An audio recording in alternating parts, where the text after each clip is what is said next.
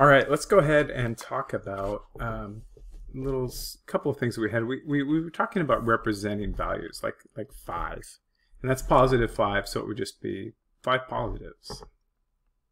2, 3, 4, 5. And we talked about doing things like adding things to this. So if I go 5, I start with this 5, and then I have some action. Add -3.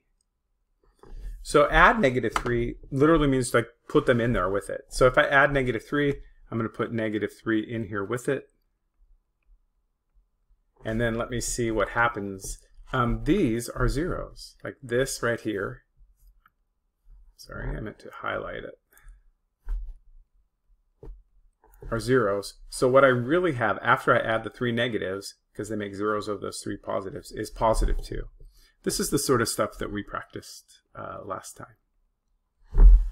So adding is we're throwing something in there. Now let me think about subtracting.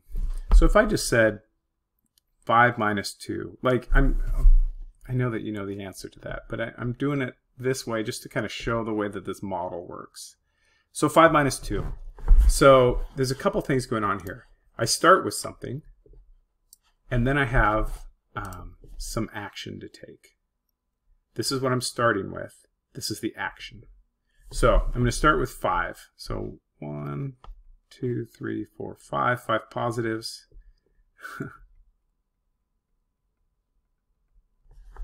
And I'm going to take away 2.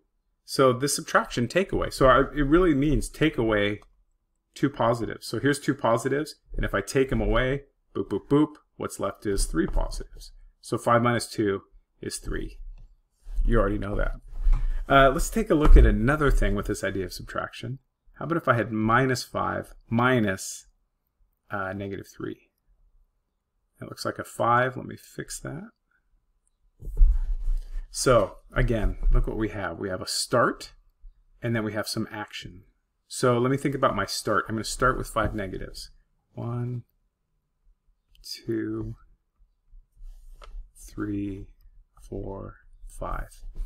And then I'm going to take away my action, subtract, take away 3 negatives. So there's 3 negatives. I'm going to take them away. They're gone. What am I left with? 2 negatives.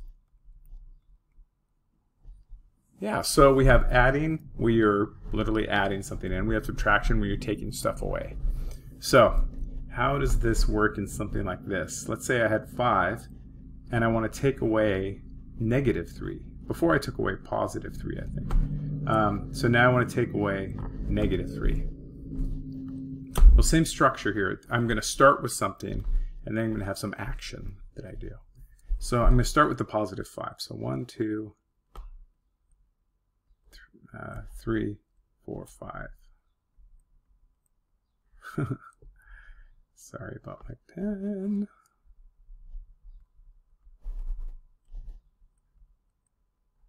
Okay, so I'm starting with 5 positives. Now I want to take away 3 negatives. But as I look at this, I don't see any negatives that I could take away. But I can take advantage of zeros. Like this is 5. But notice if I just make an extra 0 in here, it's still worth 5. This is just a 0. And this 0, there's really just an infinite number of zeros floating around with this 5 that keep it 5. So I could add them for as long as I want. This thing is still worth, this whole thing is still worth 5 because it's 5 positives and then a bunch of negatives. Now I added more than I need to do this problem because I only need to take away 3 negatives. So I could leave those, but kind of clouding it up. So this is still +5 that I'm starting with. I'm going to take away 3 negatives. So here's 3 negatives. Take them away. They're gone. What am I left with? 5, 6, 7, 8. +8. All right, let's try another one. How about if I had -6 minus -4?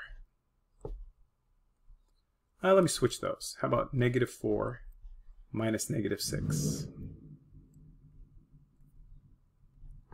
So again, same structure. I'm going to start with something, and then I'm going to do something to it. Have some action.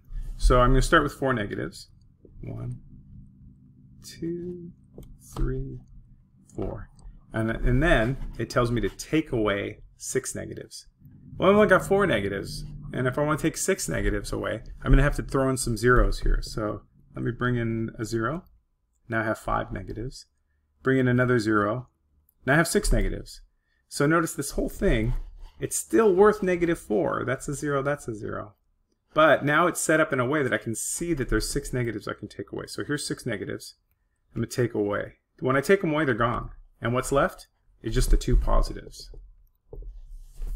Yeah.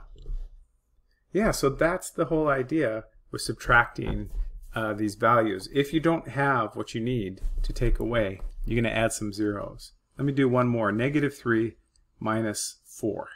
And that's a positive 4 that I'm taking away. So -3 minus 4.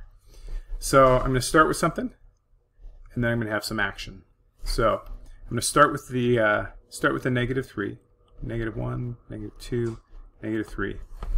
And now it tells me to take away 4 positives. Sorry.